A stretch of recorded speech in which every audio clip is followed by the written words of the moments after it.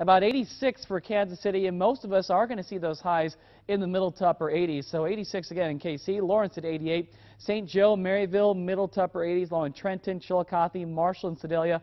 Highs right around 86 to 87 degrees. Overnight, not quite as cool as the temperatures that we are seeing this morning. Still, I would expect us to drop back into the middle 60s for most of us. So about 66 here in the metro, Lawrence 65, Paola and Butler both at 63, and then lower 60s in our eastern communities. Just a few clouds around overnight.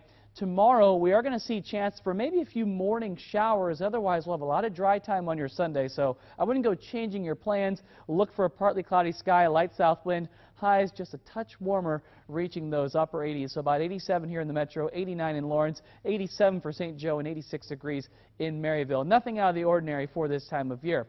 Let me show you what's going on satellite and radar. That we have had a few very small showers and rumbles of thunder off to the north and west of Lawrence. Otherwise, most of the area is dry. And looking just off to our west across parts of central Kansas into Oklahoma, a few high clouds. Otherwise, conditions are pretty quiet. So we are mainly dry to start your morning. Farther north and west, we've got little waves of energy diving to the south and east, moving through the Dakotas and Nebraska. This energy is going to try to make its way in a little bit later on today, then again as we get into early Sunday. And what that means for us is that we may see some rain chances here later on today, tomorrow morning, possibly tomorrow afternoon as well. Let me show you that with future scans. So as we go from 6 o'clock this morning, heading through your morning hours, just a few clouds out there, looking relatively dry. Going from lunchtime into the afternoon, maybe an isolated shower or storm. As you can see here, most of us are going to stay dry. Through the late evening, not a whole lot going on for us, but after midnight heading into early Sunday morning, there's that little wave of energy. So maybe some showers around, especially for our northern communities north of the river. The better chances tomorrow morning.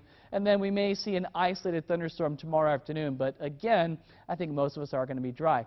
Next 7 days, we do have some better rain chances moving in as we get towards the middle of next week. Highs start creeping up as well into those upper 80s to near 90 degrees. Low temperatures closer to 70. Thunderstorms likely Wednesday into Thursday with highs in the mid-80s on Thursday.